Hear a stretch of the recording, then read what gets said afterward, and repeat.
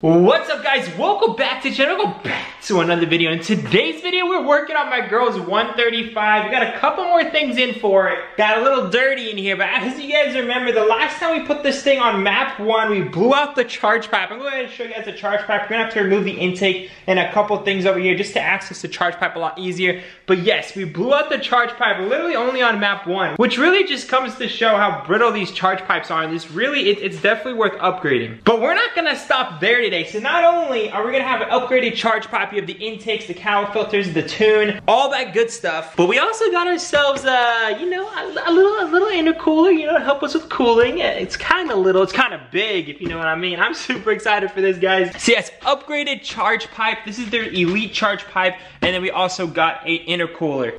We are literally making this thing full bolt on. I'm super stoked. For those of you guys who are wondering where the M car is, hopefully, as soon as you put on these couple mods, we'll be picking up the M car pretty soon. A friend of mine who owns that car is just doing a couple buttoning up on that car, and I'm just trying to get the money together because it is a lot of money, and you know, it's life, but it's definitely gonna be an amazing build. I know you guys are gonna absolutely enjoy it, so that's why we're bringing it to the channel. But without further ado, let's go ahead and focus on what we have here. The beauty. This is my wife's car, and she can't wait for this thing to be actually running again because it's been sitting here for 2 weeks now, not driving, and she's getting annoyed. So let's go ahead and fix it. So what we got here, guys, is the BurgerTuning Elite Charge Pipe. So this thing is an absolute beaut. The quality of this thing, and I love the gloss black finish. It's gonna make it look super slick in the engine bay. It even has the upgraded ports if you guys are gonna be running those massive power gains. As for now, we're not gonna be doing that, but for now, we do need this charge pipe because we did blow out the charge pipe that's currently in our car. But yes, with this charge pipe, you guys do get everything else you need, even the port block offs, just in case you don't need that for now. It does come with absolutely everything you guys need. So without further ado, let's go ahead and get into the install. So the first thing we're gonna have to do is actually remove the intake. So we're gonna have to remove this intake, remove this box.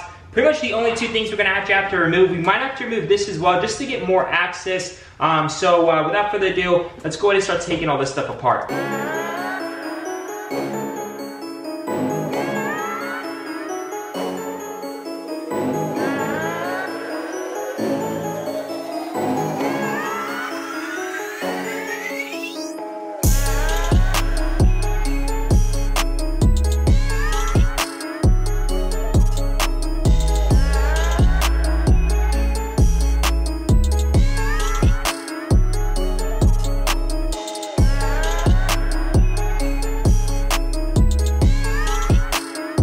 The charge pipe pretty much removed. We do need that sensor, but if you guys look at this charge pipe, it is just completely disintegrated. So yeah, that's just what happens. Even actually the sensor where it goes in, look how flimsy this is, guys. Look at the play right there. Like, this thing literally feels like it's gonna snap in every direction. Even that snapped. Like, this thing was near its end of its life, and this car only has like 90-something thousand miles, so that's just ridiculous, honestly.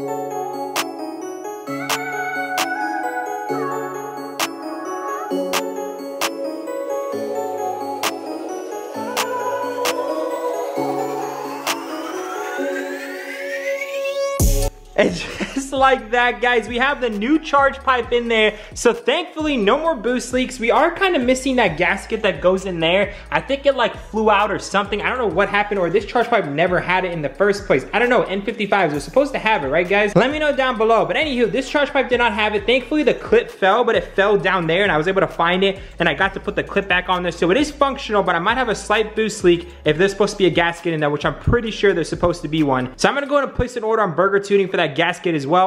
Yeah, this engine bay is really coming together, and now it's gonna be able to hold the power. But after all of this, we're gonna need some proper cooling. So let's go ahead and take out this bad boy and head over to my dad's place, because we're gonna need some jack stands. We're gonna need a jack to install this big intercooler. Just pulled up, guys, no errors. Everything was gravy in the Navy, and I got my brother right here chilling like a villain.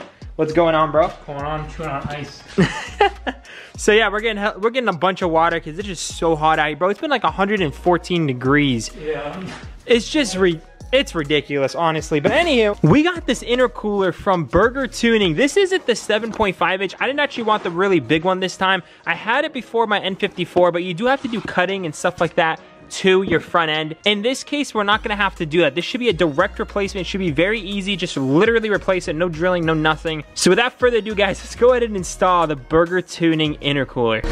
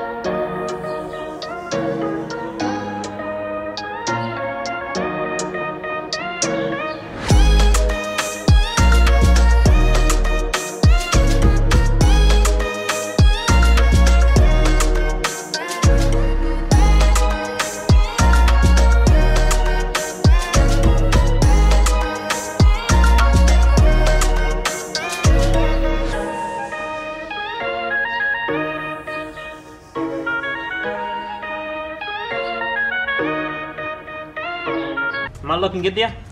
I look like a Victoria's Secret model. That's what I'm talking about.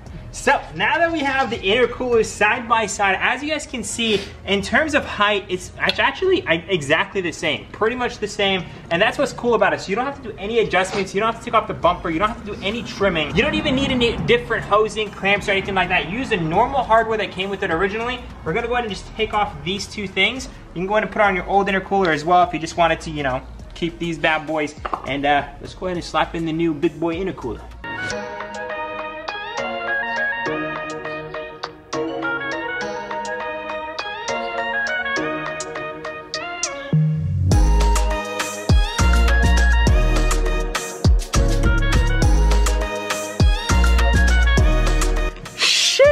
Oh my god, guys, finally the intercooler is in there. We got the new Chargepipe. Let's go ahead and get the car back on the ground.